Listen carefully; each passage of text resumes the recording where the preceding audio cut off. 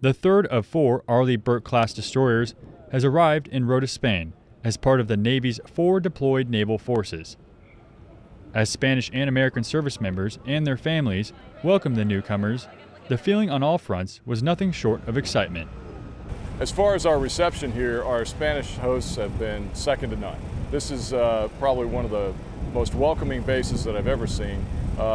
You can tell because all the Americans and all the families love it here. I can't think of a more pristine base to have our 3 and soon to be 4 destroyers stationed as part of our forward deployed naval forces.